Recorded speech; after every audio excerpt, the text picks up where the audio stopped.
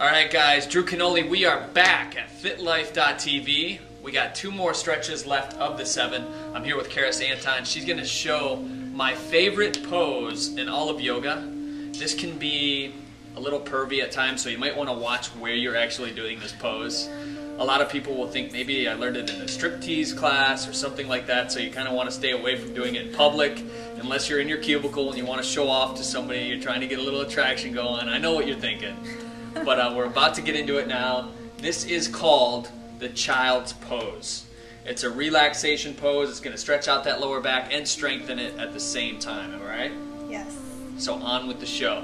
Okay, so child's pose today, what you want to do is get onto your mat or the ground, wherever you happen to be doing this.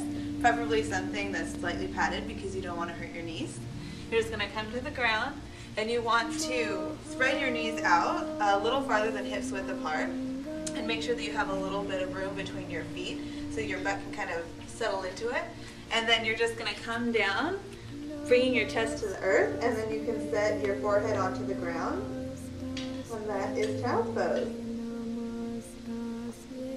Love it. All right, ready? Yes. So now that you've seen child's pose, how easy and simple it is, do it. Do it at work, do it at home. I'm just giving you a hard time. Check it out. It is very relaxing. It almost puts you in a meditative state, I think. For me, it does anyway, which is awesome. So check out fitlife.tv. We'll see you next time.